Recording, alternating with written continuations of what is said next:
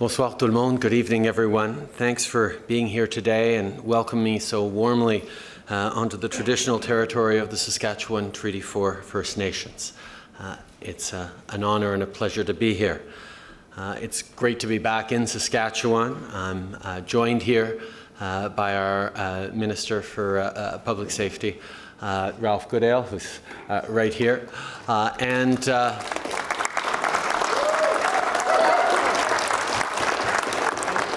I bring greetings from your local MP, Andrew Scheer, who I spoke with a couple of hours ago, and asked me to pass along his very best to you as well, and regrets that he couldn't be here with us tonight. Tomorrow morning, I'll be meeting with Premier Wall for the first time since the election here, so I'll be congratulating him, but also talking about how well we've been working together since the tragedy in La Loche, where we last saw each other. And how the partnership we have on infrastructure, on building a strong future for Saskatchewan is going to be continuing together in the coming years. Just moments ago, I finished up a meeting with Tribal Chairperson Edmund Bellegarde and members of the Fort Qu'Appelle Tribal Council, along with leaders of its member First Nations.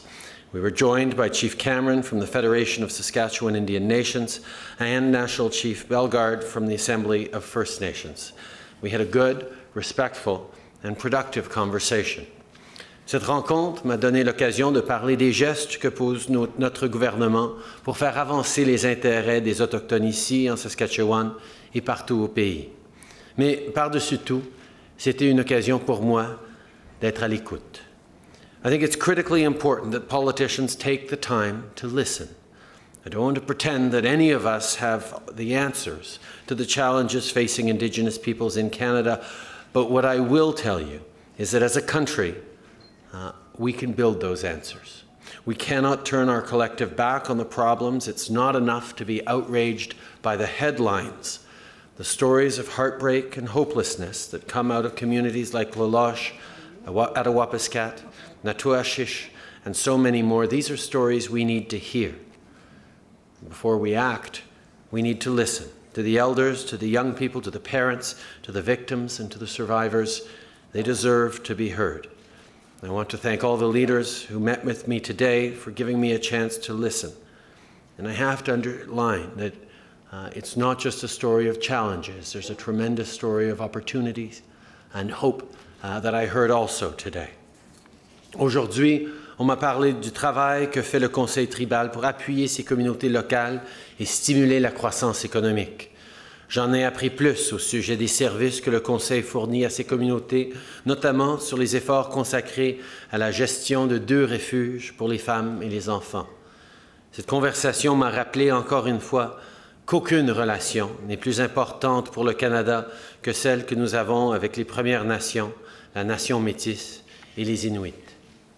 For my part, I reiterated my government's commitment to rebuilding those relationships and making sure that they are based on respect, recognition of rights, cooperation, and true partnership.